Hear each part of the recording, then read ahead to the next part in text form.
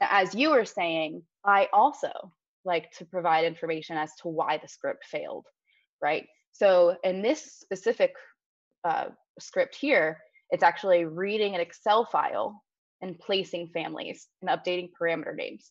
Hugely helpful, especially for some of our lab planning teams and things like that. They get Excel lists from the client with all the specialty equipment they need, right? So essentially here, you can see that with a string, I'm saying specify family, and the family must be loaded in. If that family isn't loaded in, I obviously get an error, right? I get a null value.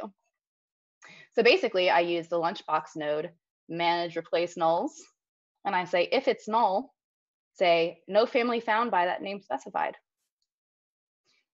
right? So then it won't run at all.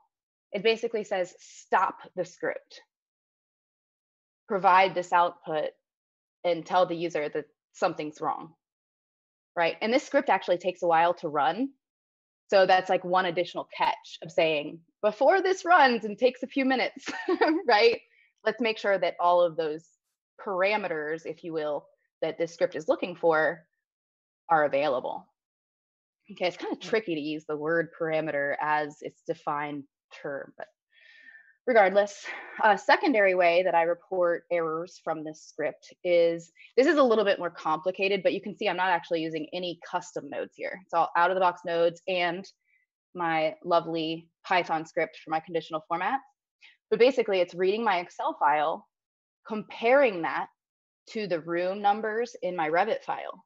And if it doesn't find that room number, it says verify Excel or Revit for the room number, whatever, right?